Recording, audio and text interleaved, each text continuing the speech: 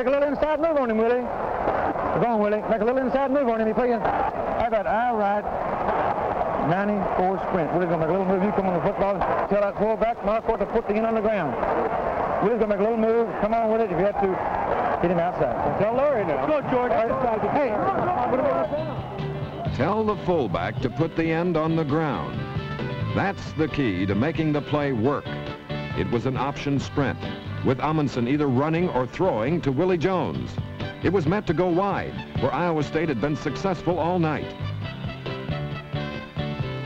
But two Georgia Tech defenders spoiled the plot.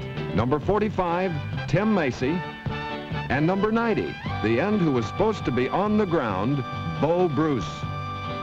Amundsen had no room to run, and his receivers were covered. Georgia Tech had won by a single point, one of the wildest games in football history, a 31-30 upset of Iowa State. For the national television audience and the capacity throng at Memphis Stadium, it was college football at its best, considered by experts the most exciting bowl game of the season.